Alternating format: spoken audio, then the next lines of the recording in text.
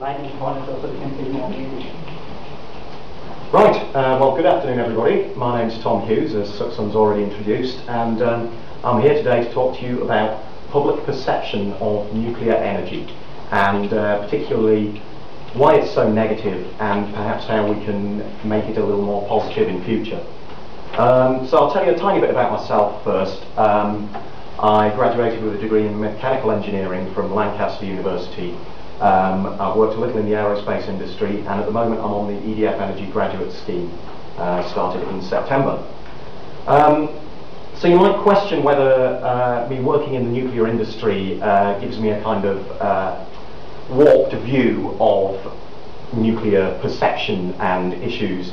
And I don't believe this to be the case, because I think that working in an industry such as this gives you a real insight into just how safe and how thorough and how conscientious nuclear professionals are. I experienced the same thing in the aerospace industry, where working at Airbus really made me understand just how safe flying is and the lengths that engineering companies like that go to ensure that everything is correct.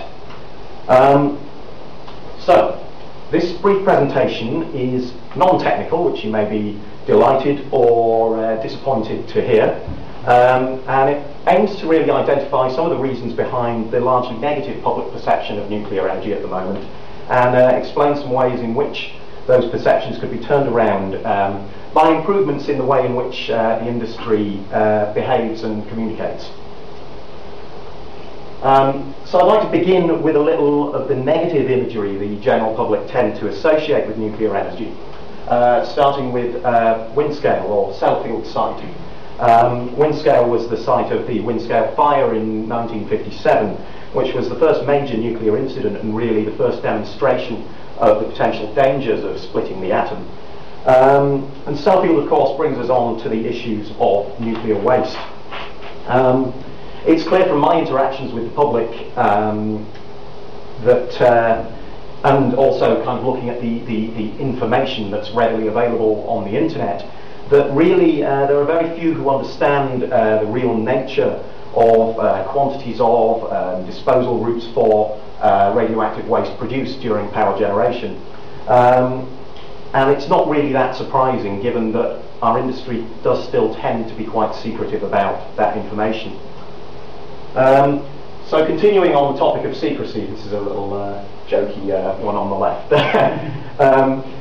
Since the security scares of 9/11 and 7/7, our nuclear power stations have become sealed off really from the public eye. Visitor centres closed, public tours ended, and this really has kind of severed valuable links between stations and the communities in which they operate. Indeed, just driving past this site, you'll see a big red sign on the way in that says visitor centre closed, turn around now. I wonder what kind of message that's maybe sending to someone who is interested in the nuclear industry. I wonder scale can be overstated and misrepresented, particularly in the largely unregulated world of the internet media. Indeed, in my Google search for these images, some of the top hits were of hideous deformations and frankly ridiculous animal mutations that anyone with a bit of scientific knowledge could know and see were not realistic. But of course there is no denying the poignancy of images like this from the ghost towns surrounding the area, which I think should serve as a continued reminder of the potential dangers of nuclear power. Which brings us on, of course, to Fukushima. Now, given the unprecedented scale of the humanitarian disaster in Japan, it was quite surprising to see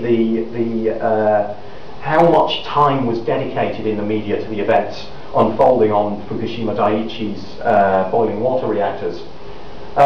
It just goes to show the public and media distrust of nuclear energy, that so much coverage would be given to a situation in which minimal harm, certainly in comparison to the natural disaster, was caused.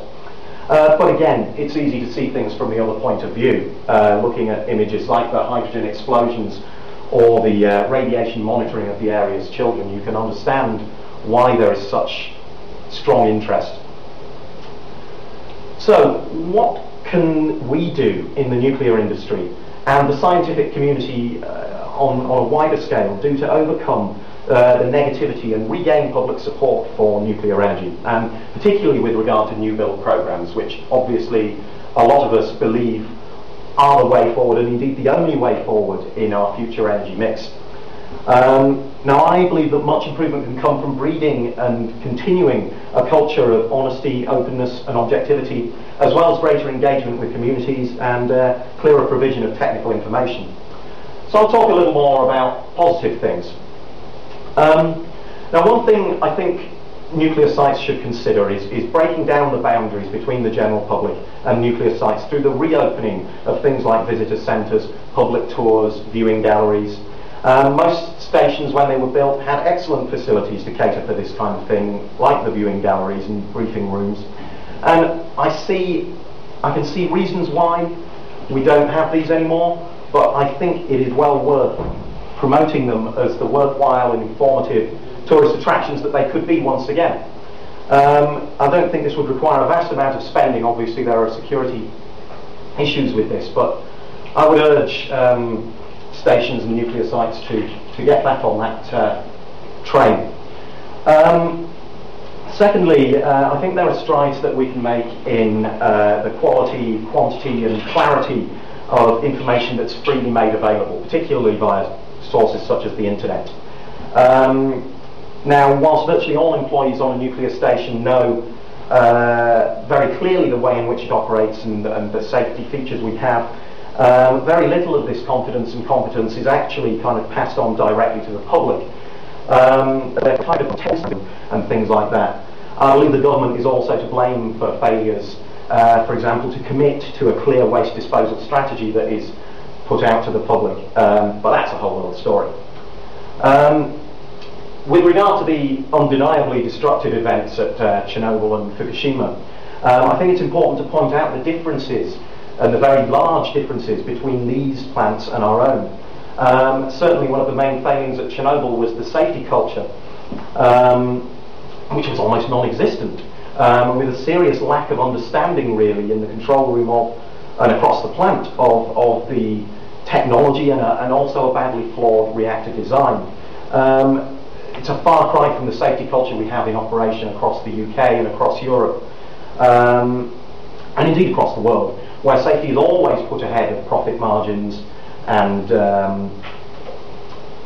it seems, using our more recent reactor designs, that such a catastrophic event is almost impossible.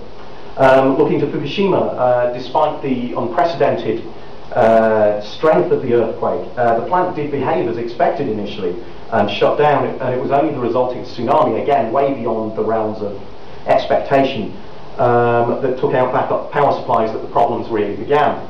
Of course there are many lessons to be learned from that disaster and things we can do differently in future, but it seems rather unlikely that a nuclear plant would ever be built on such a seismically sensitive area again. I think it's vital that the public be made aware that all the plants in the UK are seismically qualified to way beyond the strongest earthquakes we could expect to see in this country. And our geographically stable location, our plants are also a more modern and inherently safe design than either the RBMK or, which is the reactor that was used at Chernobyl, or the early generations of BWR as were used at Fukushima. Finally, a bit of self-promotion there on the left, for me the most important point actually, and the one I've seen do the most good in my limited time in the industry, is engaging with the scientists and engineers of the future. Not just regarding the nuclear industry, but about the sciences in general.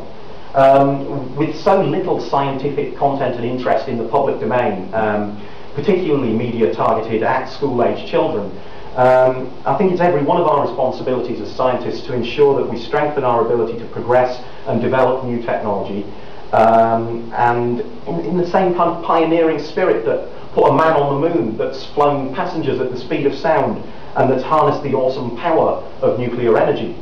I think we can only ensure this kind of progression by engaging with children whilst they're still in the position to make choices like their GCSEs, A-levels and university subjects. We have to try and steer them onto the right path by studying STEM subjects, that's science, technology, engineering and maths, at the very least stimulating some understanding and interest in the importance of science and engineering in everything that we do. I've seen time and time again that it doesn't actually take much to achieve this. I think it's important to continue and expand these, if for nothing more than the selfish reason that I want my children and their children to live in a world that continues to be made better with technology. And that's about the end of my presentation. There's a very brief summary of my key points there. I'd just like to thank you for your attention, and your questions are welcome.